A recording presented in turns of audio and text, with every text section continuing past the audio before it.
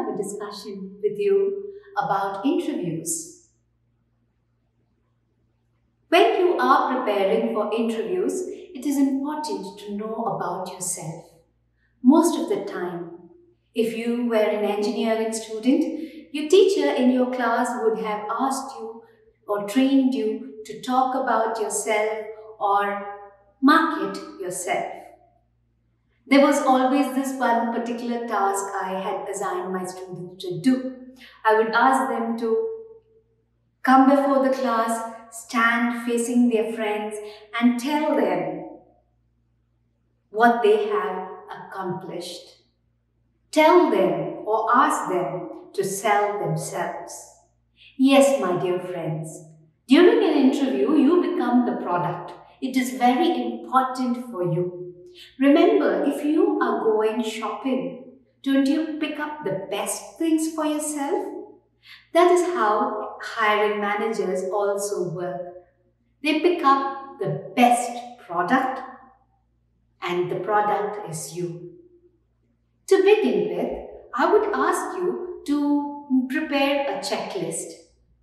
Let's call this checklist employment data sheet. So what exactly do you have to know as far as the employment data sheet is concerned? Know about yourself, your name, your address, your contact information like your mobile and email addresses, your Skype ID in case you have to give an interview online, and other kind of information that pertains to your employment history. Make sure you know the start date and the end date of projects you have worked in. It's important because you will be showing or you will be demonstrating your employment, your tasks, the projects you have completed to your potential hiring manager. Make sure you know the names of your supervisors who have guided you in the process. If you have had leadership roles as well as other responsibilities, make sure you record them in order in accordance to the dates. This will help you to prepare yourself to get to know yourself better when you talk to your hiring manager, and you will be able to demonstrate and show them what they ask. Make sure a list of your educational qualifications, your trainings, your diploma or your certifications, whatever you have. Make sure you are able to talk about your credentials. Yes, my dear friends, you have your employment histories, roles and responsibilities structured well in your resume or your CV. But in this employment data sheet, the checklist which I am asking you to prepare, add descriptions about the responsibilities that was handed over to you, the duties you had done. This will help you to communicate better.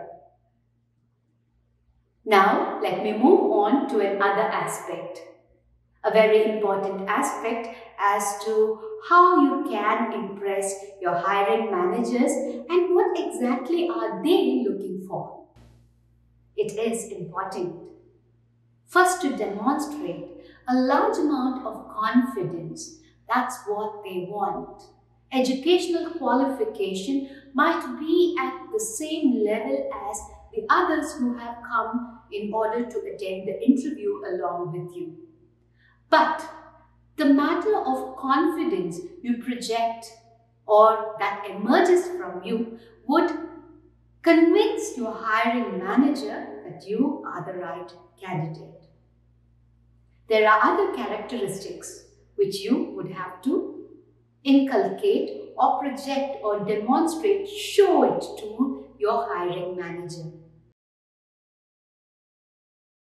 Courage and persuasion. A very important aspect that you would have to show your hiring manager. I will tell you why this is very important. Courage would show your determination to get the job when you go for your interview. Persuasion happens to be a very important skill where you can talk to your hiring manager and convince them to hire you. Show them or tell them why you are the right candidate for that particular job. Yes, my friends, courage to show how much you are willing to take yourself forward in order to acquire the job, in order to take up challenges and complete them will impress your hiring manager. The next one, ethics and beliefs. Talking in terms of ethics and beliefs, let me tell you a little incident from my life. There was this particular interview I gave over Skype. And while I was giving this interview, the person, my hiring manager, asked me if I could take up or report for the job within a month. My dear friends, I refused. I told my hiring manager that it was impossible for me to take up the job within a month. I quoted my reason saying that I had already committed to a particular project and it would take at least another 3 months for me to complete that job. I told the hiring manager that it was important for me, and as far as my belief or my standards of ethics is concerned, I never leave anything incomplete. I make sure whatever I have agreed upon is completed, handed over to the concerned person, and then move on from there to my next job. The hiring manager was impressed with my reply and my commitment towards my work.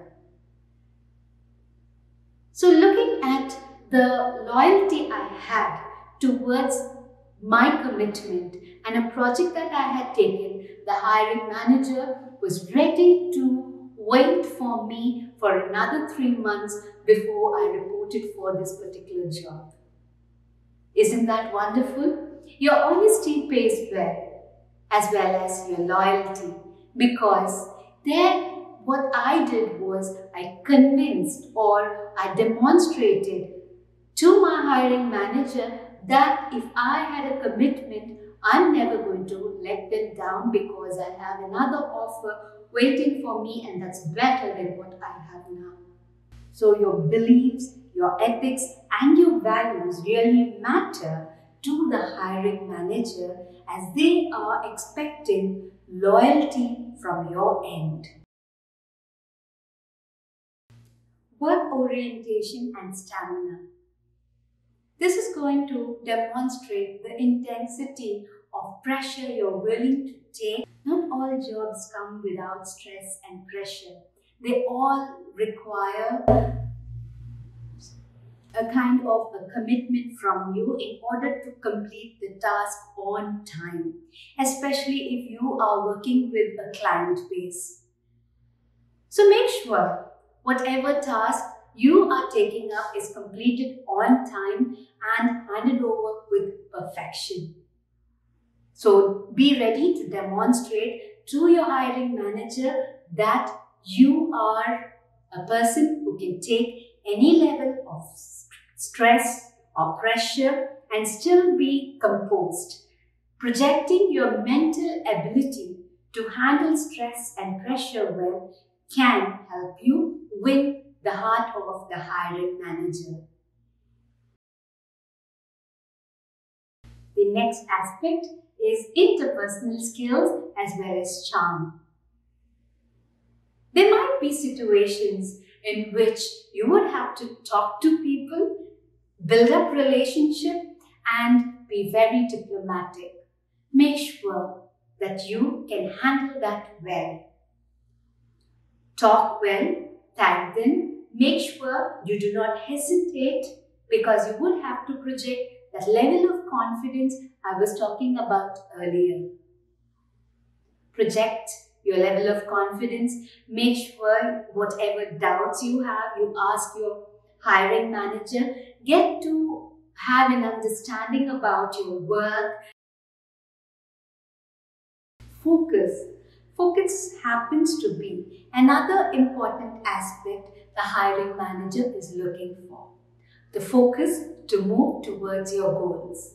Talking about goals, you can think in terms of short-term and long-term goals.